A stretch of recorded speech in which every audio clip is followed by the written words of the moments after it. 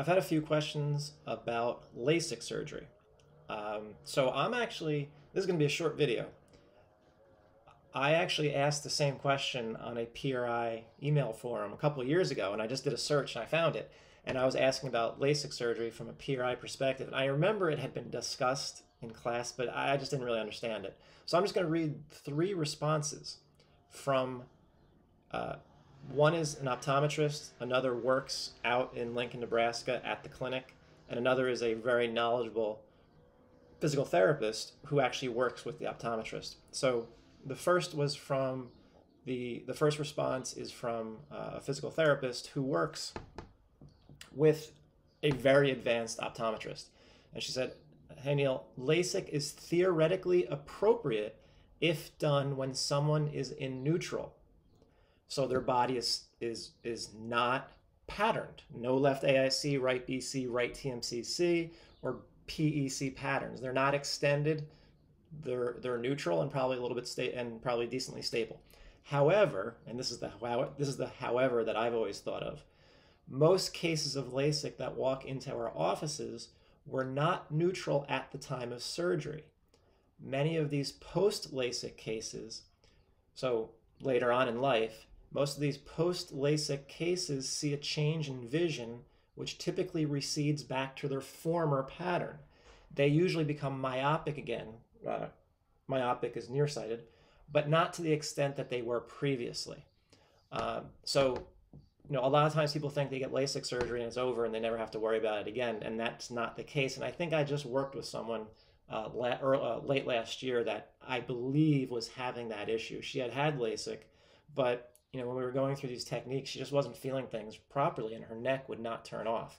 And when necks are really involved, vision is quite often involved also.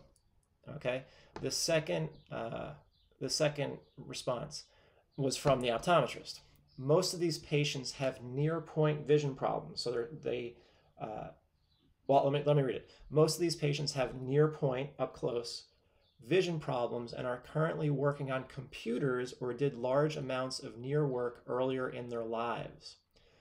That means maybe they're over 40. So they're, as you get older, your ability to focus up close declines. Doesn't matter whether you're farsighted or nearsighted. I'm farsighted and I've definitely dealt with this.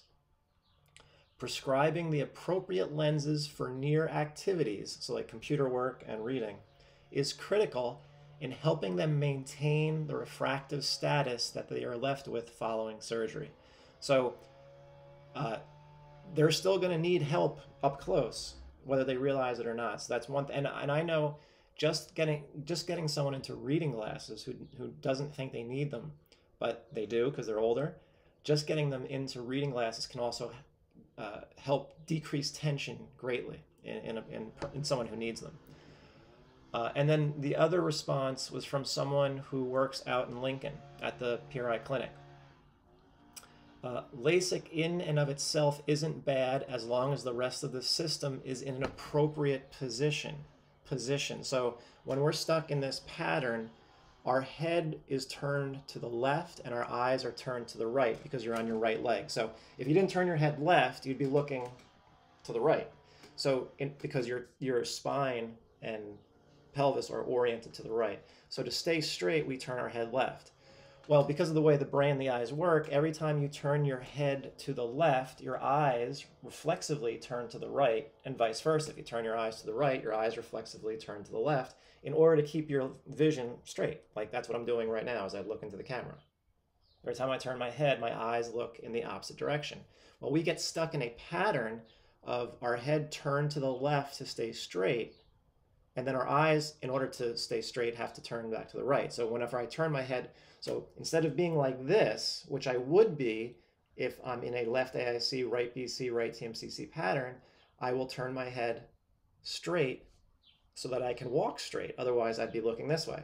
But when I do that, my eyes have to turn right. And so that's what he's talking about. I wouldn't be in the appropriate position. So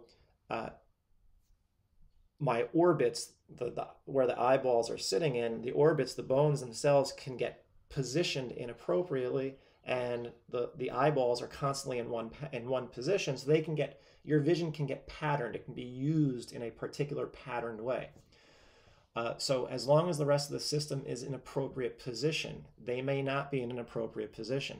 LASIK is essentially changing the structure of the eye to patch the current subjective visual needs of the patient. That's complicated, but a lot of people's vision gets better as they do a PRI program because they no longer have to use their vision to help stabilize their body.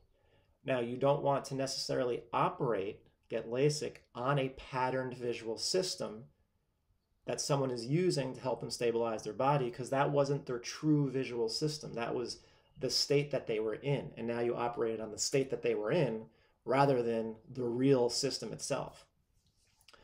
Also, he writes, however, what they need or want for refraction in terms of, well, I like this, it's really, really clear, this is the best.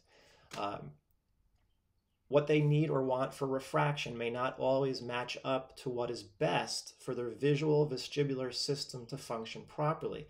Some people get, nearsighted people, remember they have a problem with distance, sometimes they get too strong of a prescription and it locks them in. They become too over-focused, and that actually happens quite a lot.